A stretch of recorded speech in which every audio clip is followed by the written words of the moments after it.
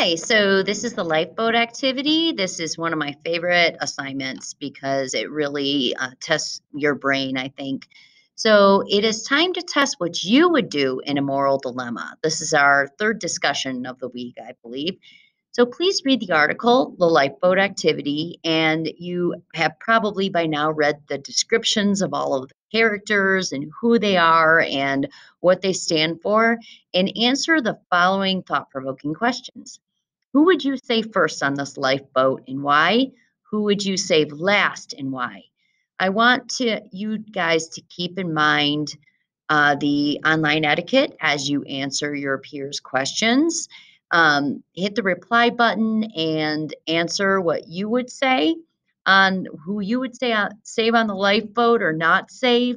And I have set it up so you can respond to your peers. So you can say, well, I agree with this. I disagree with the other thing, and just explain why. But of course, use online etiquette as you do that. And have fun. And this is one of my favorite activities. So I am looking forward to a good discussion.